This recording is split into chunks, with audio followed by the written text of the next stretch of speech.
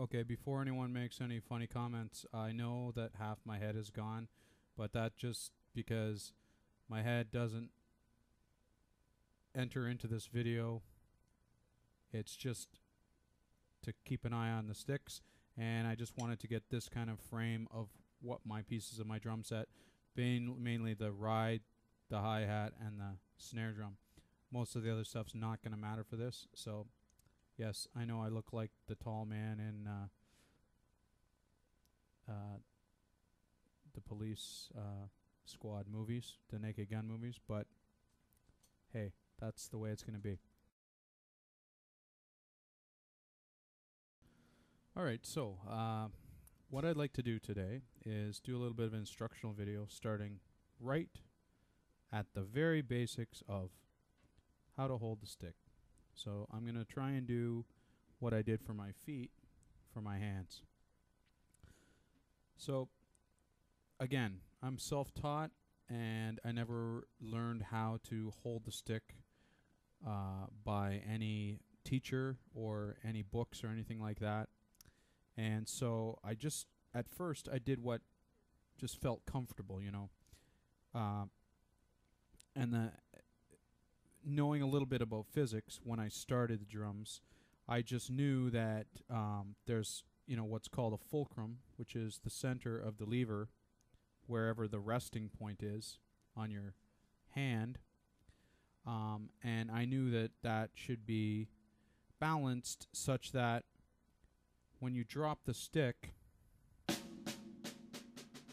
it bounces. So if you're too far back, it just goes back into the thing. If you're too far forward, it doesn't bounce. It just does that. So I used to have to sort of look. I used to play Pro Marks, and it was right around the line. There's sort of a thick and a thin line around the stick on the Pro Mark sticks, and that's a pretty good balance point. I think I was a little bit in front of that because I was a little younger and I had smaller hands. But eventually I found that, you know, as soon as I pick up the sticks, they're balanced. They're balanced so that I have good stick control, and I can get 4 or 5 hits out of 1.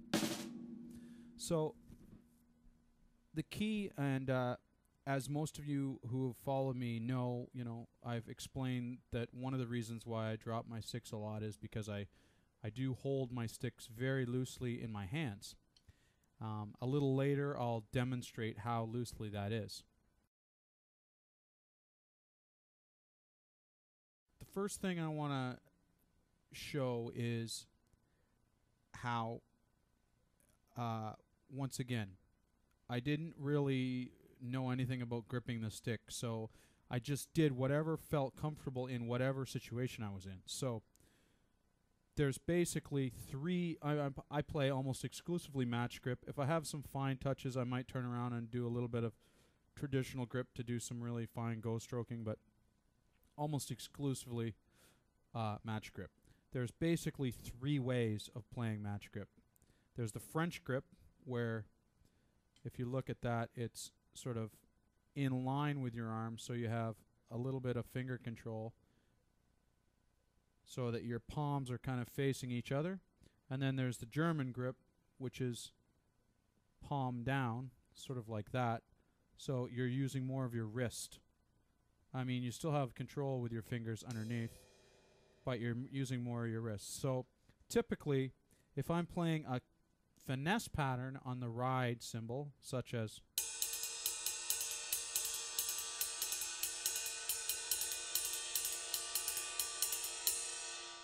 something like that that needs intricate things, I'll use more finger control, and so I will resort to using a French type of grip. If I'm really hitting the ride cymbal with some power to get a nice bell sound, you know,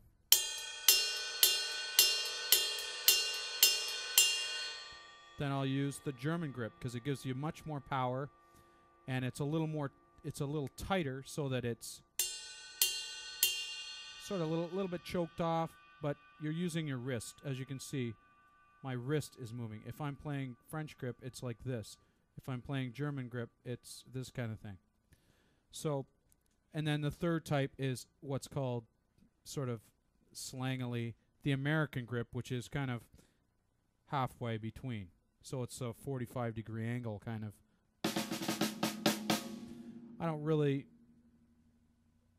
look at my hands that often, but I don't think I play that often that kind of way, because I'm either using my fingers or I'm using my wrists or I'm using my whole arms, in which case I don't really have a grip other than that, which is completely unorthodox, but it works when you don't want to drop the stick.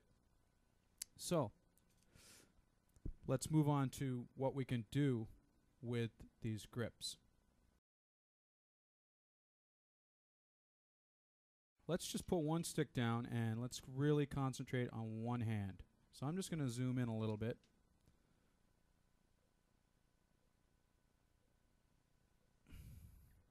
So if we take one stick, and once again we've got the balance point, and we put it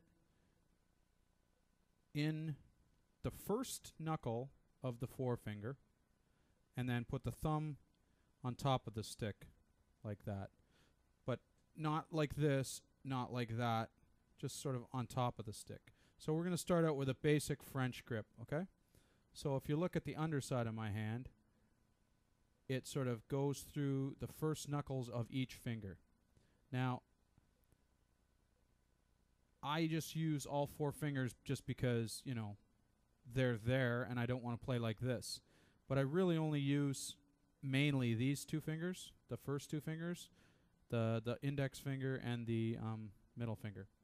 Occasionally I'll invoke for really fine stuff, the little baby finger, but that's kind of like when it's really fast and bouncy. But the main point is to get the balance and to start by just doing this. Okay?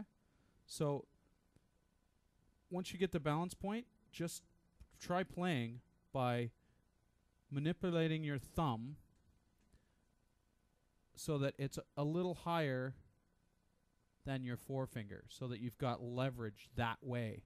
You can't do it like this because there's no leverage. So you got to put it above just a little bit and just practice doing that. So, you know, practice just sort of up and down, nice smooth movements. If you look at the stick, it's kind of going through a little triangle arc that's pretty consistent, you know, and I'm just kind of winging this, okay? So now, once you get used to that, and you can see my wrist really isn't moving, it's just my thumb and my forefinger. So this is what's called finger control, okay? So now I'm going to introduce my middle finger. It's good for more than one thing in life.